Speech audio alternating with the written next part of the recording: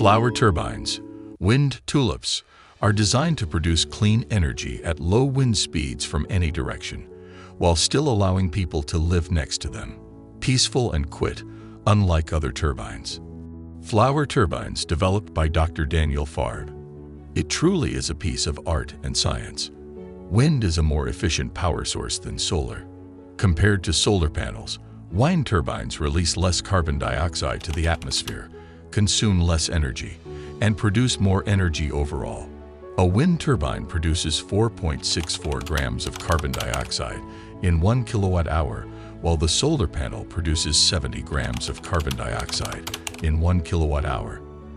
In fact, one wind turbine can generate the same amount of electricity per core as about 48,704 solar panels. Solar panel needs sunlight to produce power, and it does not produce power during nighttime, while wind turbines can produce power day and night. Solar panels need cleaning and service due to dust.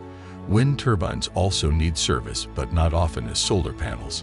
So you might think that if the wind source is better than solar, why we don't see them much around. Have you ever thought why the giant wind turbines are placed out of the cities or far away from our homes? Yes, that's right, because they are very noisy and need large space to build. The giant turbines uses the power generator, which called lift. Lift is the force that maintain airplanes and even birds in the air. So that's why it makes noise. Flower turbines are much more than just beautiful pieces of eco and art. They are very quiet, environmentally friendly, start at low wind speeds, and do not need to turn towards the wind to maximize their power output. The flower turbine's efficiency and ability to be placed in a cluster increases its neighbor's performance. With this revolutionary step in the world of wind energy, these turbines have the potential to produce more power per square meter than solar in windy areas. Its patented design, aerodynamics, and quality materials ensure a good cost of ownership and durability, outperforming other turbines in situations of low wind speeds. And the most special advantage of flower turbines are, they are very friendly with the wild. The flower turbine has different sizes for different purpose of livings. Blade size, 5 meters. Height, 6 meters. Potential output, which can be vary per wind speed, 6,000 to 12,000 kilowatt hour per year, which could be used for companies, farms. Blade size, 2 meters. Height, 3 meters. Potential output, which can be vary per wind speed, 1,000 to 4,000 kilowatt hour per year, which could be used for companies and privates, ground and strong roofs.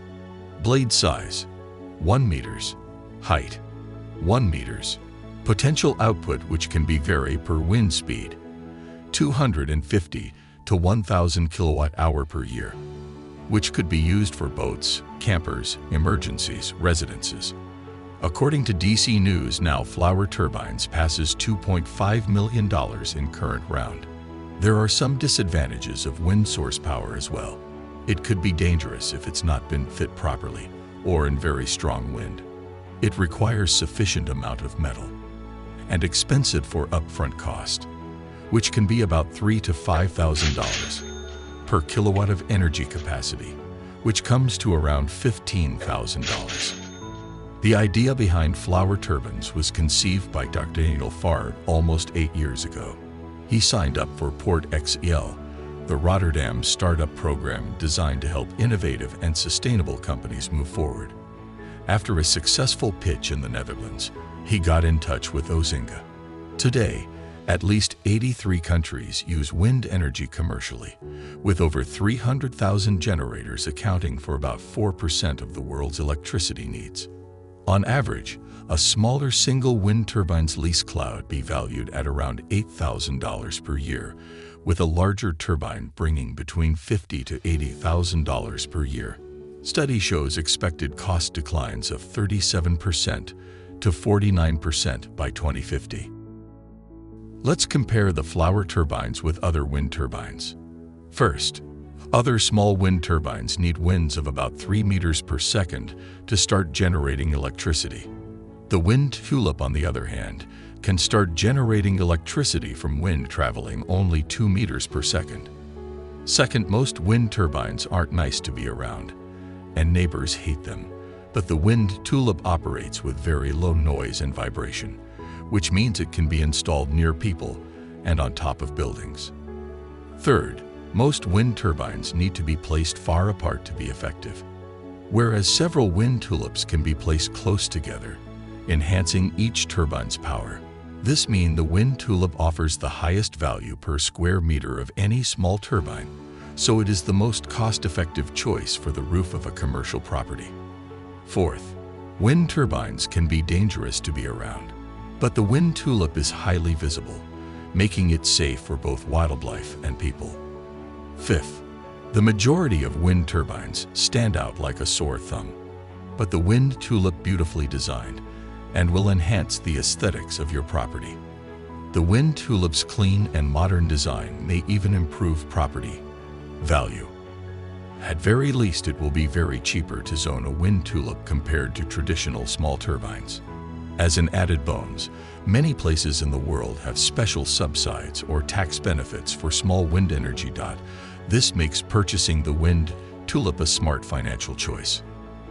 There are more than 8,000 parts to one wind turbine, and they can have an operational lifespan of up to 25 years. Most last around 20 to 25 years. They can mostly be recycled at the end of this working life and have increasingly been made from reused materials that have already been recycled. Demonstrations and initial customer installations can be spotted across the Netherlands, Germany, Israel, and the United States. For instance, in Rotterdam, Flower Turbines supply power for public e-bike charging stations. Meanwhile, the Dutch military relies on another installation. Nevertheless, the startup continues to secure funding for the launch of large-scale production, making it an attractive investment opportunity for some. Aeromine Technologies also offers its unique take on rooftop structures. It's worth noting that these installations are entirely bladeless. Even when you stand nearby, you won't detect any sound or vibration. Let's simplify how Aeromine Technologies' turbine operates. Essentially, the design comprises two aerodynamic profiles, aerofoils. When the wind flows through them, it generates areas of high and low air pressure. The low pressure zone, forming at the center of the structure, effectively draws air inward. To harness this valuable energy, concealed pipelines run inside the turbine structure, housing electric generators equipped with blades. Thus, the airflow generates electricity. It's essential to highlight that Aeromine's solution is primarily intended for flat roofs. However, this doesn't rule out their application in residential complexes, although they are better suited for industrial facilities, warehouses, logistics centers, manufacturing plants, office complexes, and large shopping malls. The structure's dimensions can be tailored to match the roof's technical specifications and aesthetic requirements.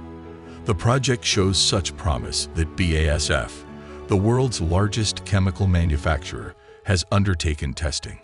Based on the results from their Michigan facility, it's evident that Aeromine installations are 50% more efficient than conventional solar panels, often deployed in similar settings.